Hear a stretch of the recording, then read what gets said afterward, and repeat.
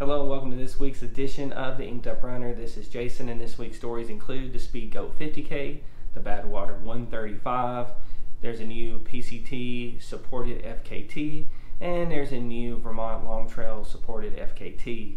Let's get started with the Speedgoat 50K, which is put on by the Speedgoat himself, Carl Meltzer. We saw the overall winner there being Adam Peterman, who was the winner and set a new course record, knocking off Jim Walmsley's old course record.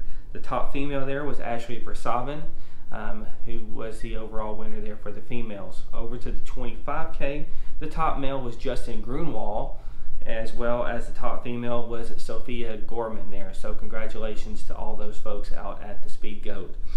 Moving on to the Badwater 135, which is considered to be one of the hardest, if not hardest, ultra marathons in the United States because it's set in Death Valley, California. The conditions are extremely difficult there, very hot, and just extremely tough running. We saw Harvey Lewis pass Igor Gosiliak at around mile 103, and he never looked back and ended up taking the overall win to win the Badwater 135. This is Lewis's second Badwater win, as he was the winner in 2014. Lewis also owns the Badwater to Whitney FKT there as well, so he is absolutely no stranger to being out there in those conditions. On the female side, we saw Sally McRae take the overall win there, so congratulations to Sally.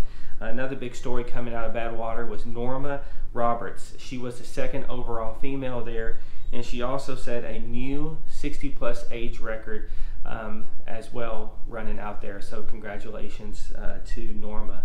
The big news coming out of Badwater was we had a couple of local guys run out there as well. Josh Holmes and David Jones also finished out there at the Badwater 135. This is Josh Holmes' 7th finish out of Badwater, so congratulations to Josh. This is David's 11th finish at Badwater, so congratulations to David. Also, if you remember, David was the overall winner in 1997, and he also owns an age group record out there as well. So congratulations to Josh and David for that huge accomplishment. Moving on to the Pacific Coast Trails Supported FKT, Timothy Olsen set a new Supported FKT on the PCT in 51 days, 16 hours, and 55 minutes. This is a humongous accomplishment. It's extremely tough running out there. I know I've watched multiple through hiking videos of people running through that trail, and it is not easy.